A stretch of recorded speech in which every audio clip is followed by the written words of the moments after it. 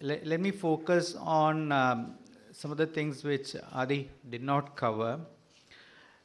First point I want to make is 2% of CSR from PSUs and private sector companies now can be spent on incubators, combined with listing of SMEs without IPO,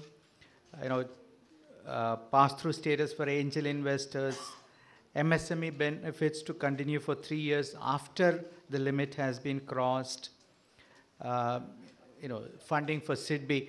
So I feel that there is a lot of encouragement for innovation, incubation, small and medium enterprises, angel investments and things like that. I think it's very good for creation of new companies. From the IT sector itself, reiteration that GAR will be incorporated into the Income Tax Act. Rankachari Committee report will be implemented, and they will be finalized. All these are actually very good from an IT services sector.